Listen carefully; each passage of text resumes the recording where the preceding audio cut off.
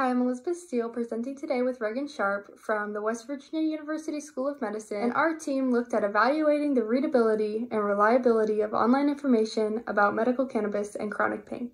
During our research, we found that a majority of people search for health information online.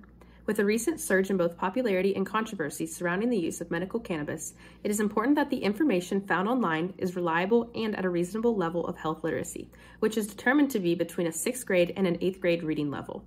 For this project, our objective was to assess the readability and reliability of information online regarding medical cannabis for chronic pain. An internet search was conducted using Google, Bing, and Yahoo with the search term medical cannabis for chronic pain. The top 20 websites from each, excluding duplicates, were used, leaving 44 websites for analysis. Multiple researchers analyzed the websites using multiple measures of readability and reliability to include DISCERN, FKG, and FRE. Our results from the DISCERN measure found that 77% of the websites that were evaluated were found to have excellent reliability. The mean FKG score was 14.6, meaning that an average of 14.6 years of education is required to understand the material presented. The mean calculated score of the FRE was 30.76, which equals the reading level of a graduate program student.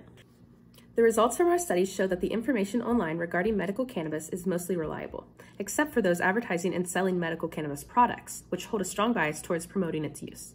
However, the study shows that the online information far exceeds the readability and comprehensibility level of the average consumer by nearly 8 years of reading education.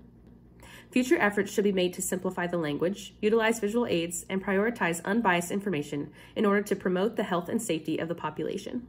In addition, readers should be wary of the information they are reading online and seek guidance from trained healthcare professionals. Thank you for watching our presentation, and please feel free to reach out with any questions.